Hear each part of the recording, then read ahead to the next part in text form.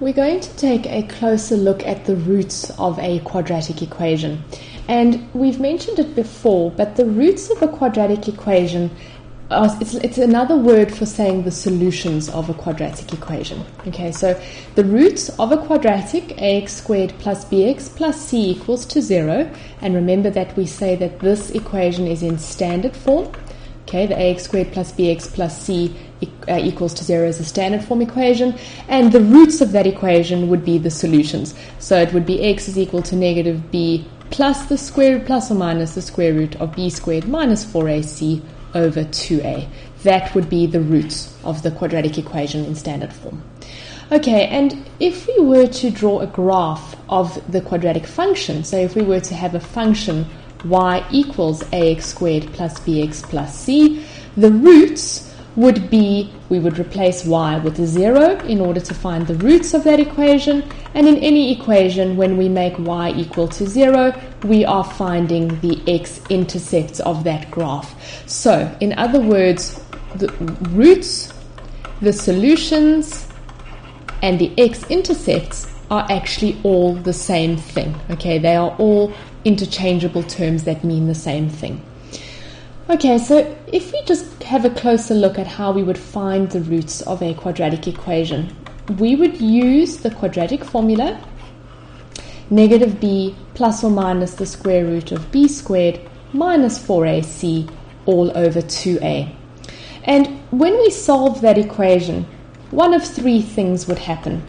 We would either land up with two rational roots. Okay, so we would either land up with two rational roots. So that would be something, for example, if we had negative 2 plus or minus the square root of 4 over 2. Okay, they would be rational roots because the square root of 4 is a perfect square, and we can find the square root of 4 and get a rational number as our answer.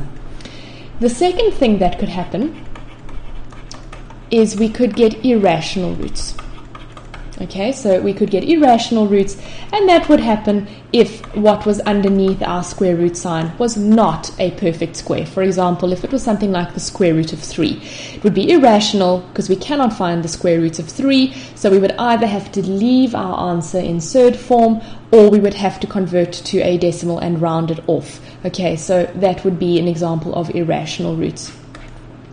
Another scenario could be that we get non-real roots. Okay, so that happens when the square root part of the surd is a negative number. So for example, negative 2 plus or minus the square root of negative 3 over 2.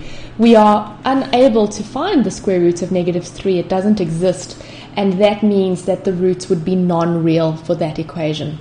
And a fourth possibility, I know I mentioned there were only 3, but a fourth possibility is we could get one equal root. Okay, and that actually happens when your square root part is 0, plus or minus the square root of 0 over 2. Because if you think about it, the square root of 0 is 0, so all you get left with is the negative 2 over 2, and the plus minus falls away. So you get exactly one answer. You don't get the positive root option or the negative root option, because whether you add 0 or minus 0, you get exactly the same answer. Okay, so those are the options that we can get for the roots of our equation. And if you just think about that equation, the quadratic equation, the negative b over 2a part of the equation is always going to be rational. Doesn't matter what the values of b and 2a are. They're always going to be real, and they're always going to be rational. The part of the equation that is going to result in the 4 different kinds of roots that you can get is actually this part of the equation, the b squared minus the 4ac. So we use that part of the quadratic equation to tell us what the nature of roots will be like. And we actually call that part of the equation the discriminant. Discriminate means to tell apart, to put things apart from each other. So the discriminant, and it's represented by a little triangle, is just the b squared minus 4ac part of the equation. And what that part of the equation will tell us is it will give us some information about the nature of the roots. So if the question hasn't asked me to find the roots, but it just wants me to tell them what the roots will be like, I'm going to use the discriminant. And you might hear me use another word for the triangle. It's sometimes referred to as delta. Okay, in the Everything Maths grade 11 textbook, there is a table that summarizes the different options that you can get for your roots. I'm going to go through this table now, so if you would like to pause it at the end and make a note of this, you're welcome to. Otherwise, you can refer to the Everything Maths textbook. Okay, so as I mentioned, you get a couple of different scenarios to do with your roots. Let's take a look at when we get non-real roots. And we mentioned that that happens when the b squared minus 4ac part of your equation is negative. Okay? And the way that we write that mathematically is we say that delta is smaller than 0. A number that's smaller than 0 is a negative number. If you think about it, all your negatives numbers are less than 0 on the number line. And so the moment your delta value is negative, you know that you're going to have non-real roots. And as a graph, what that means is that your graph will not cut through the x-axis. If that's your x-axis, if your a value is positive, if your graph smiles, it will lie above the x-axis. And if your a value is negative and your graph frowns, the graph will lie below the x-axis. So that's what it would look like if you were to draw the graph of the quadratic that had non-real roots. If your roots are real and equal, that means that your discriminant, your delta, b squared minus 4ac, is exactly 0. Okay, and we'd mentioned that on the previous slide. And what that means is that your graph will only cut the x-axis in one place. It actually sits on the x-axis and it only has a single x-intercept instead of having two distinct x-intercepts. And then the final option is when we get real roots that are unequal. And that happens when your b squared minus 4ac is positive. And the way that we write that mathematically is to say that delta is bigger than 0. Okay, delta is bigger than 0. And if that happens, if your delta is bigger than 0, then you need to have a look at the actual value for delta. If your roots are rational, then delta is a perfect square. If your roots are irrational, then delta is not a perfect square. Okay, let's have a look at some examples where we apply this.